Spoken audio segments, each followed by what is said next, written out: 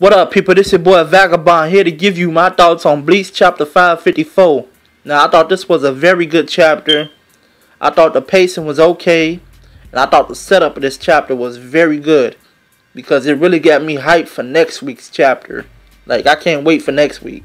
But let's talk about what happened this week. Now, in the beginning of this chapter, we got Hitsugaya. You know, he thinks he defeated King Dude. And he's just looking very exhausted. He's trying to walk towards Matsumoto to see where she's at.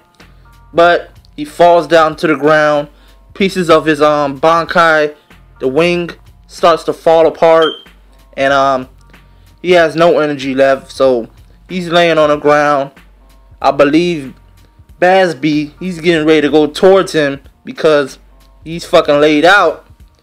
And so we switch over to the next scene, which was Juha Bach talking to Uryu about how some of the captains that got their Bankai stolen, they now got them back. And then we switch over to the new Quincy E, I believe she is, and her name is Bambietta. And this bitch, man, she's fucking feisty. Very feisty chick. She's actually, I don't know if this is an ability of hers or not, but she's just walking around and shit, like, casually exploding shit up. Like, there's one panel where she just, like, you know, moves her hand or finger, and this building and shit where these Shimigami are sitting on fucking explodes. And then there's another panel where she lets out this loud roar. Because, you know, like I said, she's just this feisty ass attention seeker type chick. She lets out this loud roar and bam, another fucking explosion. Like, she just lets off a huge explosion. So, if you don't know where I'm getting at, if she's letter E, then that tells you right there she has some type of explosion ability, probably. But she realized that her Bankai is gone. As you know, she took Kumamura's Bankai. So she's anticipating him showing up. And she knows that Kumamura is not in the Serite. But what do you know? This motherfucker just happily shows up. Bam, pops up. Has a fucking helmet on his head now, like a new helmet.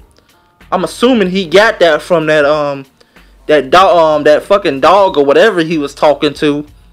And I wanted to see that fucking you know, I wanted to see what was going on between them, that little fight or whatever, or what type of training he was gonna put him through. Because, you know, that was like a, you know, a big character development moment for Saji. You know, I was really looking forward to that shit. So I don't know if Kubo is gonna totally skip it or show it in a flashback, maybe. Like, I don't know, but hey, fuck it, man. So he shows up, and then the next thing you know, he also has Shinji Haraku show up, and he's already in Shikai mode. So you already know his Zanpakuto Sakanade. It got the whole fuck. He got Bambietta. He's talking to Bambietta, and then while you know he's in Shikai already, she starts looking dizzy as fuck, and she's really confused and shit. And as you know, Shinji's Zanpakuto ability, it has the ability to you know, invert, you know, the world that you're in. Like, so like, you look at him, you're looking at him upside down, and he's actually been training to the point where you talk to him, the words that he say to you, you know, are backwards. So like, you know, are upside down really. So it's like, it almost sounds like gibberish and shit when he's talking to you.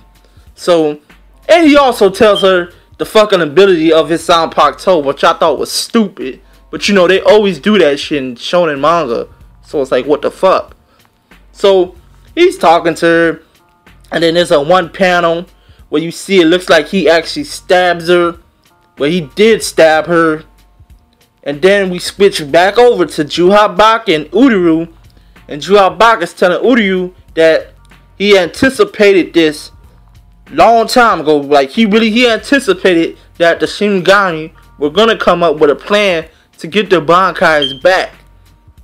So he ain't worried about it. You know why he ain't worried about it? Because now he tells Uryu that his Stern Ritter are actually delighted. They're happy now that Bankai, they don't have the Bankais no more. And as we see in the next panel, or the next scene, Bambietta, she goes holy form, man. She tells him, Quincy Volstandig, or whatever you want to call it. But I know it's holy form. Goes into a holy form. And then she's telling Saji and them, she's like, yeah, man, thanks for getting this Bankai off of me. You know, this shit was holding back my holy form and shit. We couldn't do our holy forms because of this damn Bankai. So that's like a big reveal or a big note to, you know, keep inside of your head, that these Bankais that they had were actually going holding them back. And as you see panels and shit, you see the area where Soifong and BG9 were fighting. You see BG9 go holy form. You see the area where Hitsugaya and Kangdu were fighting. Kangdu go holy form. So people who thought that Kangdu was dead, well, he's not. And I don't know why you thought he was dead, because you knew he knew he wasn't gonna die. We didn't see holy form. We barely saw anything from him. So you knew he wasn't gonna die. So he goes holy form, breaks out of the ice cross. So he's holy forming up. And you see a big panel, and there's about 7 holy crosses that they call them. You see all the holy forms, and you guessing. And as you saw on that front page, you saw who'd you call it? What's that guy's name? The guy that went against Byakuya, him. So since he, you saw on the cover page, so I'm guessing he's holy form now. That little gay dude and shit that was trying to fight with Mayuri, he probably went holy form. And then there's another Quincy, the Hashvault. I'm assuming he's gonna go holy form too once that barrier gets shut down, or that barrier comes down from Karaku. So it's on now, man. We got us a fucking fight happening. Now I know people are questioning, well, what was the point of taking the fucking Bankais in the first place? Well, shit, you gotta look at it like this, man. This was a battle tactic. It was a battle tactic to, hey, we're gonna take the Bankais, and then we're gonna try to use it on them and try to kill them. Now, if we can't kill them, oh well, we still got the Bankais. So let's see what they come up with next. If the Shinigami can't come up with something to get the Bankais back, fuck it, we're gonna try to beat them down. But if they do come up with something to get the Bankais back, then it's like, okay, who gives a damn? Fuck it, we got our holy form to fall back on. So it was like, it was a no-lose situation with getting the Bankais back. Like, losing the Bankais that the Qunicies took. Like, it was a no-win situation. Like, it was a win-win situation, I'll say. Cause like, if they take, if the Shinigami or the captains that got their Bankais stolen took them back, it's like, okay, so what? Now we got our holy forms back. But if they didn't take those if they didn't have a way to take those Bankais back, then it's like, okay, we still got the upper hand on you. So, now, these guys, some of them got their Bankais back. Byakuya, he still got his shit out there. And Juabak, he still got old man Yama's Bankai. And I don't see how that's coming back to anybody, because as the way we saw the process go, somebody got to touch that pill in order to get it back. But who knows though? Maybe there's a special pill of some sort out there. But yeah, that's about it, man. This was a very good. Oh yeah. Hitsugaya, man. Hitsugaya in his fight with Kangdu. I mean, once again, it just shows you, man. Like, this is why most people don't like Hitsugaya, or why most people don't hold Hitsugaya in their regards to, like in a caring way to, like, actually care for him. Like, every fight that he beats in, man, it's like for nothing. Like, it really is. Like, this fight that he had with Kangdu was really for nothing, yo. It was really for nothing.